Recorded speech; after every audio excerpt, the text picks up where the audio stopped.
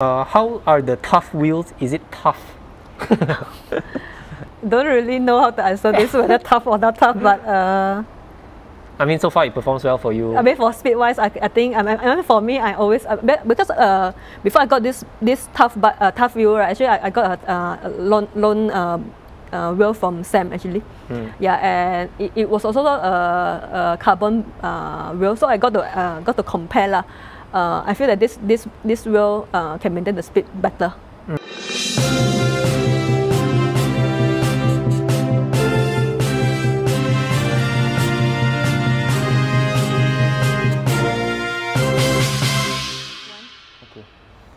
Welcome back to another video, guys. Today I've got another guest, Jess, and a Basso Astra 2021 with Ultegra Di2, and these are Tuff wheel sets. I've seen a couple of Tuff, but I've never really went into detail or know where it's made. Jess, thank you so much for coming. Again, could you please introduce yourself and tell us about your bike? Sure. So yeah, I'm Jess.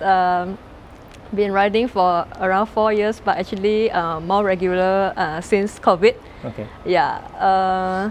So actually I got this bike just last year, July.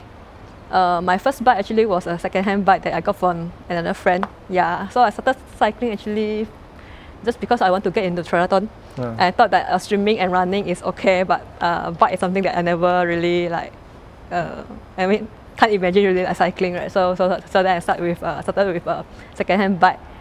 Then during COVID, I thought that second-hand bike was like a very good price. Then I just sold it and get another one lah. Yeah, and I mean, actually, Basso was never on my radar before because I never heard about it. And my previous bike was actually Pina. Then my friend, told me about this and go and Google, read a bit, then feel like a bit special lah for a lady. I mean, unique, not so mainstream. So that okay lah, just get it lah. So yeah, in Singapore, I got it from a distributor, Spin Assist. Yeah. So why I got Astra compared to the higher end is because of my height. The higher end, even though the smallest frame also can't really fit me. So this Astra is the smallest already, 45. Yeah, and I think it fit me quite well lah. But if I go by the standard size, right, also it won't be like it will be like quite flat actually. Like no saddle to bar yeah, drop. Correct. Yeah, so I just recently changed to 155. Wow, 155 crank. Yeah, actually. Wow, I didn't know they came so small. Actually, this is the other thing that I will explain later. So yeah. So the whole bike actually is customized. So I got the frame from Basso, right? Then, but Spin Assist helped me to build up this bike lah. They got everything for me. The wheel set, the wheel, the grip set, and things like that. Yeah. So yeah. Also, I want to look a bit like Aero instead of like the seat to bar drop quite flat. Right? So I also got into 155. And I think that actually it also helped me in my pedal efficiency as well. Yeah. Do you find that so before the 155mm cranks, right? 165. It was 165. Yeah. Then now with 155, do you feel that your cadence has increased? Yeah. Much more, right? Yeah. And because the crank arms are shorter, you have to raise your seat post, right, to Correct. compensate for the shorter. So yeah. Go by like 1 cm also. I drop by 10 mm kind of ground M. Then I go by 1 cm. Yeah. Maybe I want to backtrack a little bit before I get into the bike, right? Yeah. So you said you've been cycling for about 4 years. Yeah. And what was your very first bike? Pina, the mid-range bike. It wasn't the F series. Yeah, it's not an F series. Okay. Yeah. So are you a triathlete? Yes. So you started with running and swimming, and then you go into biking. Actually, it's just running. Then I thought I want to be like more so-called diverse, like in the sense that I want to like do more things and like train more. Then yeah, then I got it. Okay, so with the Pinarello, then because you said the bike prices were quite high during COVID, so you sold and you bought this. Yeah. How much do you pay for this? Actually, I moved my crankset over last, but the rest is new. So roughly if everything add up, should close to about 10K. 10K? Yeah. How much is the frame? The frame itself, I think 3-4K. Okay, that's not too expensive. Yeah. So is this, so the Basso, for my viewers who don't know, is an Italian brand, not very popular in Singapore. Actually, my first encounter with a Basso was I think it's a more aero one, Basso Diamante, I'm probably not saying it right. Yeah. Is this frame made in Italy, or are they all commissioned out of Taiwan? No, it's handmade in Italy. That's got my attention actually. But it's quite cheap, right, for a bike that's handmade in Italy for 3,000-4,000? Usually handmade bikes from Italy, they are like, 10,000. Even Pinarellos are not even made in Italy, they are made in China, Taiwan, right? Yeah. Okay, 3,000-4,000. Why a Basso? Sorry, you probably said this again. But. Yeah, it's handmade. I mean, totally handmade. Not like outsourced to Taiwan or China kind of thing. Then I thought the color also quite unique. So yeah. And what's your height? 163. And this is a 45. Yeah. Is this the smallest? The smallest. Do you go for a bike fit?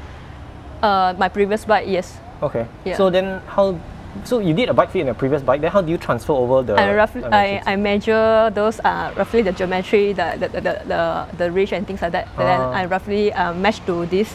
Okay. Call this geometry gig, right? This website. Then I compare roughly. Then I see. Yeah. Wow, okay. You did everything very detailed, even down to the. Okay, so this is a Basso Astra. Is this considered an aero bike, or is it more like a half thing? I would say it's according to the website, it's a racing bike, but it's fit for endurance purpose. Okay. So are you an endurance rider, or? I'm more definitely endurance. So you do like more than 100 clicks every ride? Not every ride, but 80 plus, kind of thing. Yeah. Okay. Yeah. So you have Di2, but your crankset is a bit different. So is this a quad power meter? Yeah, it's a Rojak. Rojak. So what crank is this? It's a Croder crank arm, but the chainring is, what chainring is it?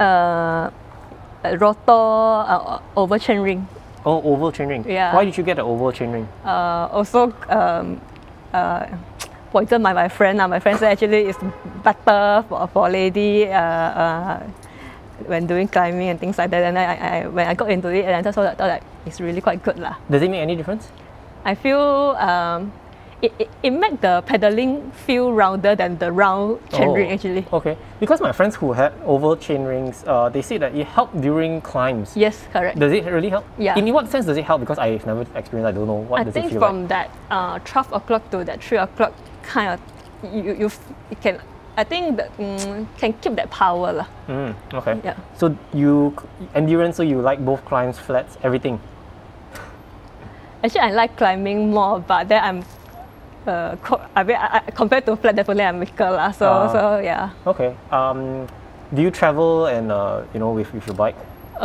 This bike, because it's a COVID bike, right? So you never had a chance. Just recently to KL and Penang only. Oh, so you transported your bike there, or you cycle all the way? No, transported. Yeah. Okay. What is your tips for those who want to transport their bikes? I've transported my bike once to KL before. I rented a bike bag. Yeah, the bike bag, but it's the mountain bike brand, I can't remember. But because I have rotors, right? So one of the tips that my friend told me was to always take out the rotor and not keep it. How do you pack your bike? Do you have a bike bag? Yeah, so I have a bike bag. Mine is a soft case one, so it's easier. Just need to take out the wheel and just slot the spacer into the brake pads, right? Yeah. And handlebar, you have to remove it as well. Seat post. No need. Okay. So everything just you just turn it, right? Yeah. Just fit into the frame. Yeah. With the True X. Then just put the wheel. That's it. So it's quite easy for me lah. Do you wrap your bike, or any extra precaution? They come with all the paddings. Okay. Which bike bag is that? I have Sikon and XXF. Wow. So you do a lot of traveling with the bike, or your previous bikes, or? Me and my husband lah. So okay. Yeah. Where do you guys go? We went Penang, Taiwan, and I mean those that we flew out is Penang and Taiwan. Yeah. Okay, wow, very adventurous, you guys. Okay, so back to the bike. You've already explained the group set Di2 in disc. Okay, what about these wheels? Tuff, I've never heard of it. Yeah, also introduced by Sam from Spin Assist. He said that this is whole carbon wheel, including the spokes. Yeah, and it's quite lightweight. I think it's if not mistaken, it's 1680 gram for the whole set. Yeah, it's called Tuff from Australia actually. Oh, it's an Australian brand. Yeah, yeah. Not so common in Singapore, but I saw quite a few also lah. How much is this? 1,000 plus. Okay. More than 1,500 lah. It was because Pinaxis introduced you. Yeah, yeah, yeah. But the hub is in-house, so there's like it's cheaper like compared to if you got a Chris King hub. Yeah, yeah. So in-house as in in-house by Tuff themselves. Correct. Yeah. Okay. What about handlebar and saddle? Oh yeah. So the handlebar, right? By right, if original from Basso is 40, but again, lady, I cannot. So I got this Shimano Pro 38. Yeah. I also run 30. And saddle? Saddle is Saddle Italia Diver Gel. Okay. Yeah. This one is for my old bike. Yeah. Okay. Any plans to get, the new power mirror, 3D printed stuff? I think the whole thing looks very nice except this, but looks very chunky. But I feel very comfortable, so I will keep it. Yeah. Okay. It's not easy to get something that really fit. Yeah. Actually, I want to talk about the handlebar, right? It's really nice. It's the Pro Vibe, is it? Yeah. Is this the newest one? I think not the latest one, probably. Okay. Yeah. Actually, I'm surprised. This is a 2021 model, but it didn't come with an integrated cockpit. Nowadays most bikes are integrated. Yeah, the upper range, yes, but this one, no. Oh, only the upper range. Yeah. Okay. And how's the performance of, the frame? I really like it. I think the stiffness is there. When I go flat, the speed maintenance is very good. Yeah. I noticed you have a Garmin H830, right? Yeah. I run. This is quite an old model, is it? Yeah, old model. I run the 530. What is the difference like the 830 compared to the 5 series? I mean, if without the newer version, right, 830 compared to 530 is 830 can do navigation.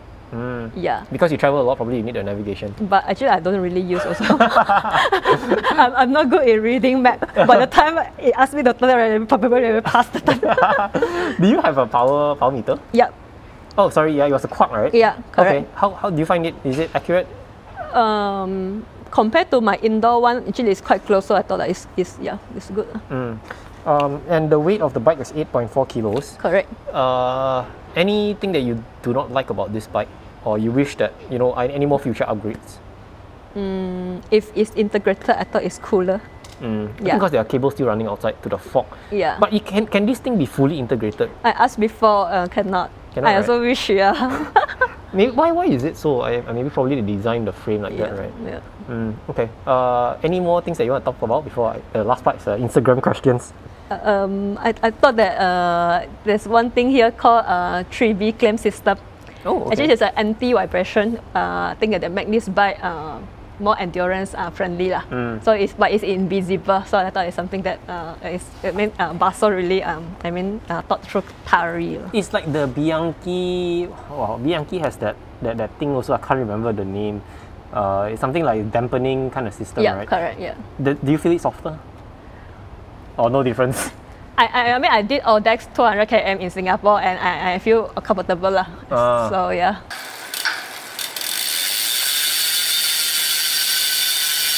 Now we'll move on to the Instagram Q&A. If you guys want to ask your questions, you can follow me on Instagram and you get a chance to ask your questions.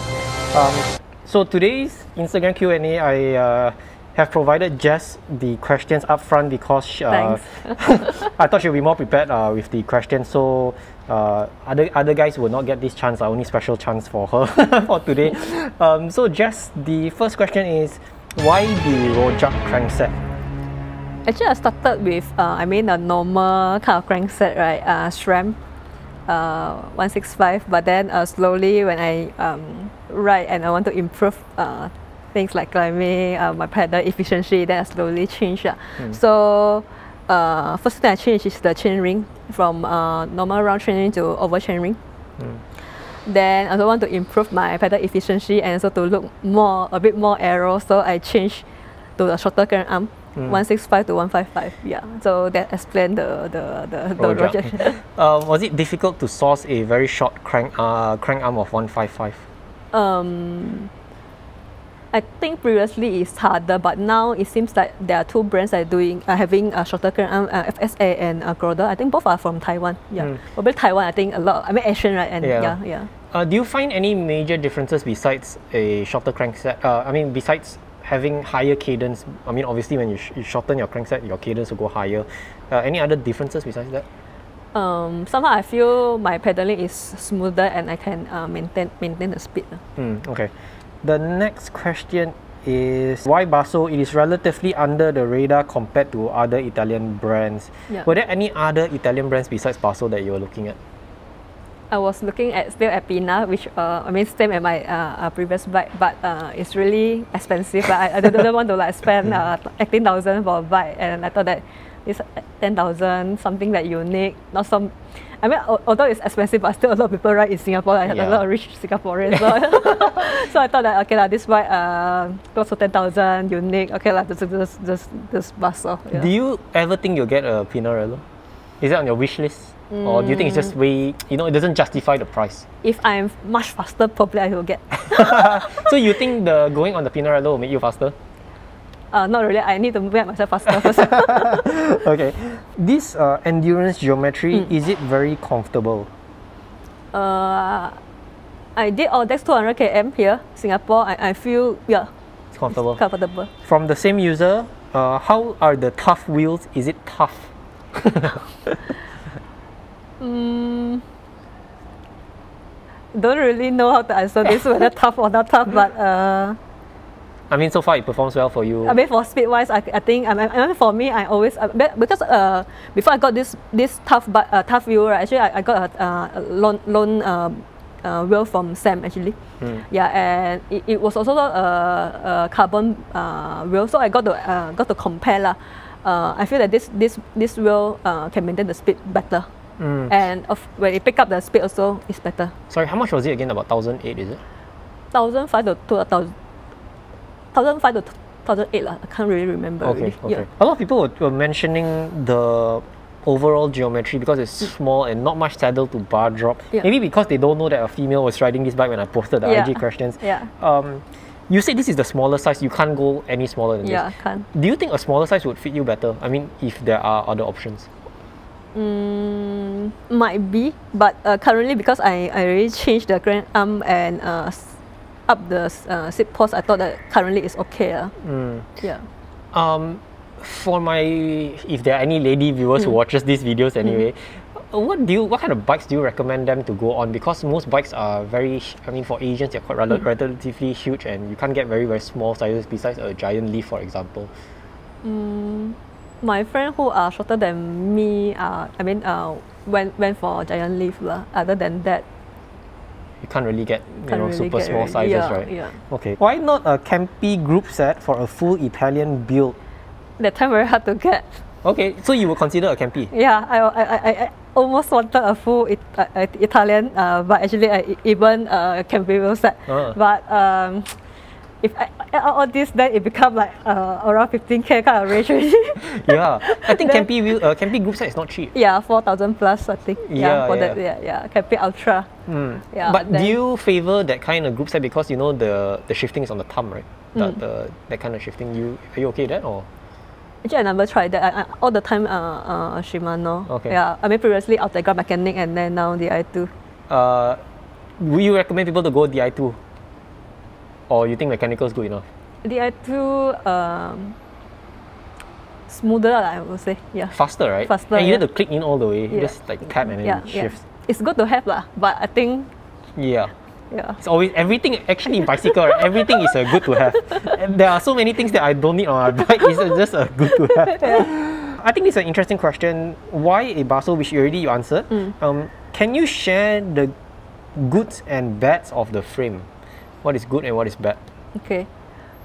I mean for Basso, right, this one is really handmade in Italy. And I read out a bit and talk to Sam, right, according to, the Basso owner. Actually, each frame took up to 3 hours of the artisan to do the painting. So these are hand painted? Yeah. Oh, wow. And they claim that their standard is as good as Paganica. Oh. Yeah, I mean according to themselves. Okay. Yeah, I mean I think I really like the way Basso really designed it. I can feel their thought process, and they really like every minute thing that they really put in the effort. I like the color, but one thing that that I don't like is matte, and it's easy to get dirty. Oh yeah, matte. Yeah. I had my fair share of matte paints. I had a matte paint mountain bike. The problem with that is when you get sand or whatever, and if it dries up, right, it's very hard to remove on a matte paint. Yeah. So how do you take care of your frame, since it is hand painted? I always need to get WD-40 to clean it. Oh, WD-40. Yeah. That get rid of the stubborn. Yeah. So this is really one thing that I really don't like about this bike, to be honest. Do they come in gloss? Gloss finish? Other color, yes. But you wanted this orange, that's why you were willing to sacrifice. Actually, I didn't know it's bad. Actually, I didn't do enough research. Oh no! So what were you like disappointed when you came out? It was matte. Actually, before that, I didn't know that matte have this effect. Until I used it, Okay. Yeah. So. Since you're a female cyclist, if people in my IG know, right, they will ask you this question: is do you smoke a lot of your male friends? Do you overtake them and then they will get very frustrated, or their ego suddenly goes down? I'm a good rider. I'm a good drafter. What are your advice for female cyclists who wants to get into the sport? How do they start? Definitely must get a suitable bike. Yeah, no need to be expensive, but I think the size is very important. If not comfortable, definitely won't stay in the game for long. And secondly, I think also don't start with a lower range kind of bike. I mean, that's the advice I got from my friend when I started. You can get a second-hand bike, but don't get a really those super entry bike that it's put so much pressure on your knee and things like that, right? Then we won't stay in this game for long. And definitely get a group that you are comfortable with. Yeah. We can all grow in speed and things like that. I go to difficult climb and all this, but start with a group that you are comfortable. Then yeah. How do you get comfortable riding on roads? Because sometimes you meet aggressive drivers that will scare you off, right? What was your initial, when you first started cycling? How do you, get yourself confident to get onto the roads? Actually, I always ride in a group. When I started cycling for just, I think within 3 months, actually I was knocked down by a car. Huh? Yeah. Luckily, I didn't go fast. How were you knocked down by the car? When I was filtering to the right, then the car just... They didn't see you? Yeah, or? I think he didn't see me. Oh no, okay. Yeah. Okay. But luckily, that time not so serious though. So I thought that it's a good lesson for me that definitely need to be very careful on the road, and if as much as possible ride in a group. That's what I think. So normally I will maybe to the meeting point is roughly 15 km max. Then the whole journey I will be riding in a group. So you never ride alone? Yeah, except Mount Faber, which is just like opposite just nearby me, so it's fine. Yeah, okay. Yeah. Anything else you want to talk about? I think we are pretty much done. Yeah. Okay. So that is the end. Thank you, Jess, for coming and having a chat with me. If you guys want to feature your bike and come on and be interviewed by me, DM me on Instagram or email me. All these videos are available for replay on Spotify. You can follow me on Discord, TikTok, and all the other nonsense. And thank you so much for watching, and see you guys. Bye-bye. Bye, thanks.